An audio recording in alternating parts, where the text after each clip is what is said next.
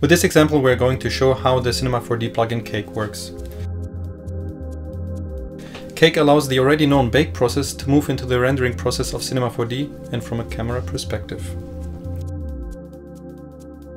What is it useful for?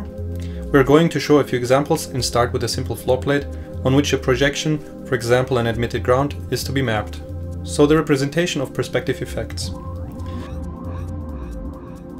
We find in the render settings the Cake plugin, define the perspective via the chosen camera and give the plugin a polygon object with a UV map. These coordinates are then used to compute the texture. It is an UV processing from the perspective.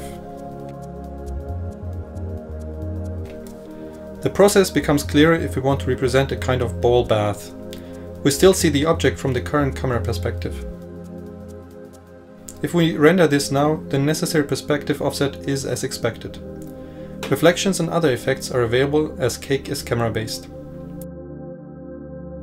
If we store this image for the test purposes and place it as texture on the surface, we see that the angle has been accepted accurately and now fits on the objects.